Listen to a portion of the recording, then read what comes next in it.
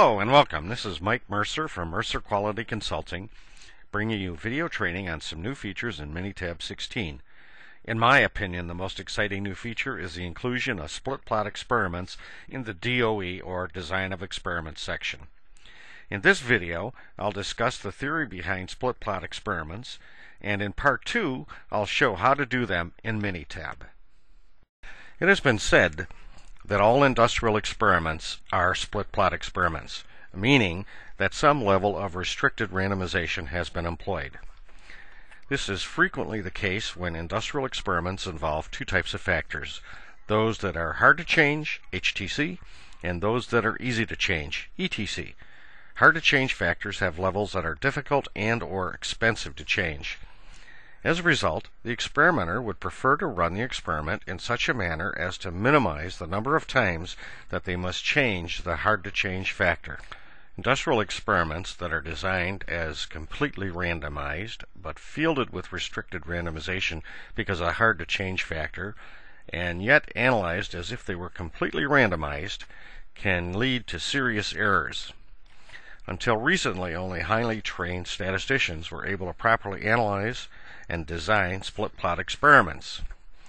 Now, Minitab version 16 has provided a straightforward and easy method to design and analyze split plot experiments.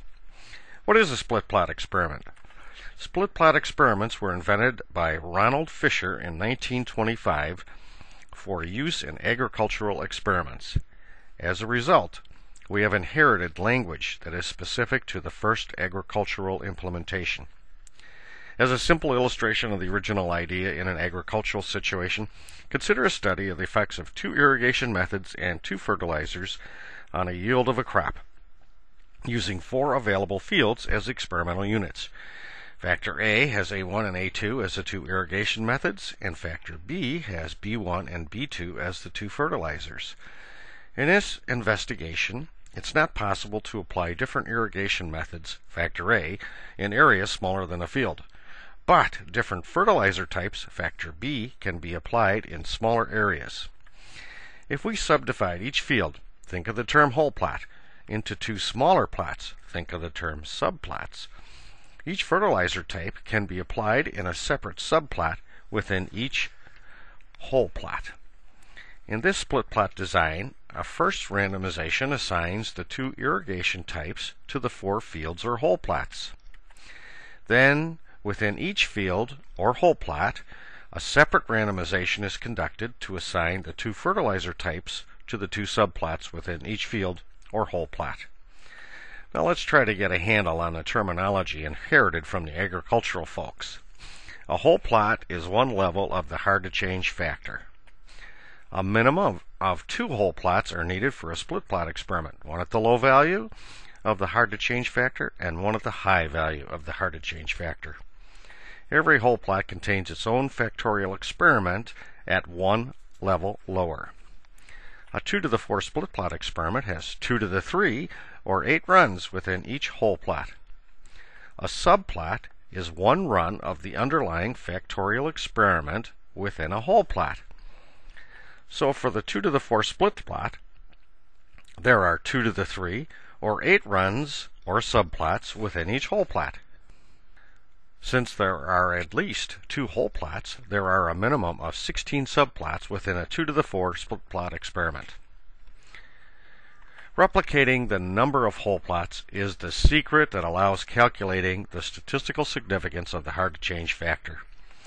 A replicated 2 to the 4 split plot experiment contains twice the number of runs, or 2 times 2 to the 4th equals 32 runs. However, a fully randomized 2 to the 4 experiment has just 16 runs. So the price to pay for restricted randomization is double the number of runs over the fully randomized 2-level experiment. However, you can run a half-fraction split plot experiment with just half the number of runs to equal the number of runs as the fully randomized 2-level experiment. Now let's discuss the example we will use in demonstrating Minitab's split plot implementation. The experiment is a typical product and process understanding experiment. The example involves a compounding extruder and coating line The extruder compounds adhesive, and the coating line coats and cures the adhesive. The product variables are coating weight and amount of tackifier. The process variables are extruder temperature and cure temperature, and the response is adhesion. The extruder takes a considerable amount of time to stabilize to a new temperature, so we want to minimize the number of temperature changes we make. So extruder temperature is the hard-to-change factor. So that's a short introduction to the theory of split plot experiments.